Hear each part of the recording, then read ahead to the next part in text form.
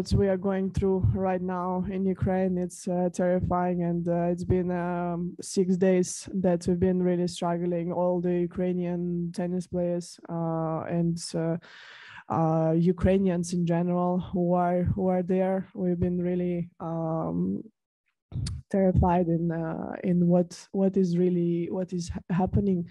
And for me, playing the match here, I'm not playing only for myself. I'm playing for my country. I'm playing for the help of the Ukrainian army and people in need. So this victory is very special, and every victory here that I'm gonna get, it's gonna be very special.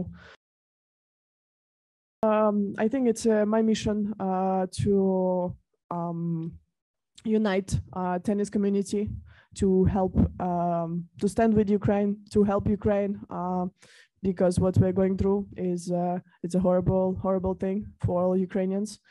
So I'm convinced that this is my mission to do in the tennis community. That's why I'm here. That's why I'm playing for my country and doing my best using my platform.